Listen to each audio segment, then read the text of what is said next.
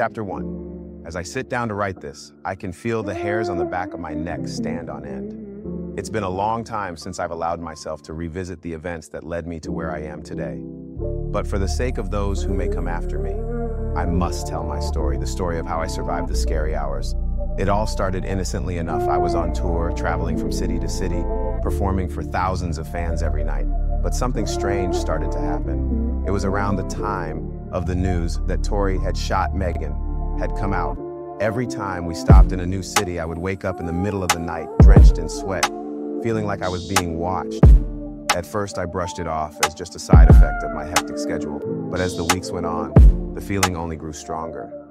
Then came the dreams. Horrific nightmares that felt so real, I couldn't shake them off. When I woke up, I saw my ops. They were coming for me in every direction. I was being chased by shadowy figures, their eyes glowing with an otherworldly light. They seemed to follow me everywhere, and no matter how fast I ran, I couldn't escape them. As the tour continued, things only got worse. My team started to notice that I wasn't myself anymore. Dreams of XXX temptation kept me up at night. I was constantly on edge, jumping at the slightest noise, and then, one night, it happened. I woke up to find one of those shadowy figures standing at the foot of my bed, its eyes boring into me. I tried to scream, but no sound would come out. I felt paralyzed, like I was trapped in my own body. It was then that I realized I wasn't dealing with something that could be explained away. This was something beyond human understanding. I called in a team of paranormal experts to help me, but even they were stumped. They told me that I was dealing with an ancient entity, something that had been haunting me for a long time. I thought to myself, was this what Tupac felt like before death? I won't go into the details of how I eventually overcame this entity. Suffice it to say that it took a lot of courage and strength and the help of some very powerful friends. But the experience changed me forever. I now know that there are things out there that we can't explain, things that we can't fight with physical strength or material possessions, but I also know that we can survive them if we have the will to do so.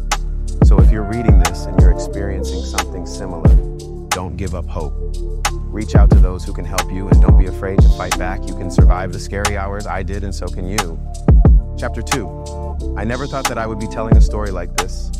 I never believed in ghosts or the supernatural until I came face to face with one. It was a woman from my past, someone who I had loved deeply, but who had passed away under mysterious circumstances. It started with a dream. I dreamt of her every night, and each time she appeared, she was more vivid, more real than the last. At first, it was comforting to see her again, to feel her presence beside me. But as the dreams continued, they became darker, more sinister. One night, I woke up to find her standing at the foot of my bed. I tried to speak, but my voice caught in my throat. She looked just like I remembered her, beautiful and vibrant, but her eyes were empty, devoid of emotion. She stared at me for what felt like an eternity before she vanished into thin air. After that, things only got worse. I started to see her everywhere, in the corner of my eye, in reflections and shadows. I could feel her watching me, following me, but whenever I turned around, she was gone. It wasn't until I heard her voice that I realized she was trying to kill me. I was in the studio working on a new track when I heard her whisper my name. I turned around, and there she was, standing in front of me. But this time, she wasn't just a vision. She was solid, real, and she had a knife in her hand. I tried to run, but she was too fast. She chased me through the studio, slashing at me with the knife. I could feel the blade cutting into my skin, the blood running down my arms. I thought I was going to die. But then, just as suddenly as she had appeared, she vanished. I was left alone in the dark, my heart pounding in my chest. I knew then that I had to do something. I couldn't live like this, constantly looking over my shoulder, waiting for her to strike again. I reached out to a friend who was well-versed in the supernatural, and he helped me perform a ritual to banish her from this world. It was a terrifying experience, but in the end, it worked. I haven't seen or heard from her since. I still don't know what caused her to turn into a ghost or why she wanted to kill me.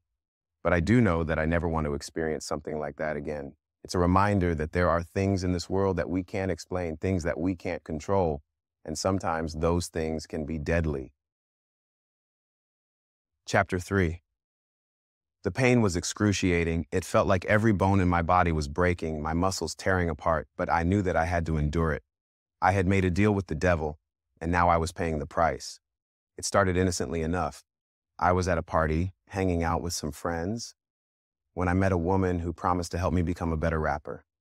She was beautiful, with long dark hair and piercing green eyes. I should have known then that there was something off about her, but I was too desperate to improve my craft to care. She took me to a secluded spot in the woods where she performed a ritual that she claimed would make me a superstar. But as soon as it was over, I knew something was wrong. My body started to contort, my skin turning a sickly shade of green. My bones shifted and cracked, my teeth elongating into sharp fangs. I was becoming a monster. At first, I was terrified of what was happening to me. I wanted to run, to hide, to find some way to reverse the transformation. But as the days went on, I started to enjoy it. I relished the power that came with my new form, the ability to move faster and jump higher than any human ever could. But the more I gave in to my new nature, the more I realized that there was a price to pay. The pain of transformation never truly went away. Every time I changed, it felt like my body was being torn apart and put back together again. And with every transformation, a piece of my humanity slipped away. I was no longer the same person I had been before. I was something else, something dark and twisted. And I knew that I could never go back. In the end, I had to make a choice. Would I continue down this path, embracing my newfound power at the cost of my humanity? Or would I try to find a way to reverse the transformation, to reclaim the life I had lost? I still don't know if I made the right decision, but one thing is for sure. The pain of transformation will haunt me for the rest of my days, a reminder of the suffering I endured to become something more. Chapter 4. I was back on stage performing for thousands of fans, but something was off. The crowd wasn't cheering, they were jeering. And as I looked out into the audience, I realized why. My rap enemies were there, standing in the front row, staring at me with cold, dead eyes. I tried to keep performing, to ignore them. But as I rapped, I could feel their presence growing stronger, suffocating me. And then all of a sudden, they were on stage with me, surrounding me, pushing me down to the ground. I tried to fight back, but they were too strong. They started to beat me, punching and kicking me with ferocity, and then just as suddenly as they had appeared, they were gone. I woke up drenched in sweat, but relieved that it was just a nightmare. Or so I thought. Chapter 2. The next night, I was back in my dream world. But this time, it was even more terrifying. My rap enemies were there again, but this time they were armed. They had guns and knives, and they were chasing me through the streets. I ran as fast as I could, trying to escape their wrath, but every time I turned a corner, they were there waiting for me. And then, just when I thought it couldn't get any worse, they caught me. They held me down, laughing as they took turns stabbing me with their knives. I screamed for help, but no one came. And then, just as suddenly as they had appeared, they were gone. I woke up gasping for air, my heart racing. But as I looked down at my body, I saw that it was covered in cuts and bruises. I realized then that I wasn't dreaming. My rap enemies were coming for me, even in my waking hours. The final night was the worst. I dreamt that I was in a dark alleyway, surrounded by my rap enemies. They were closing in on me, taunting me, telling me that they were going to end me once and for all. I tried to fight back, but I was outnumbered.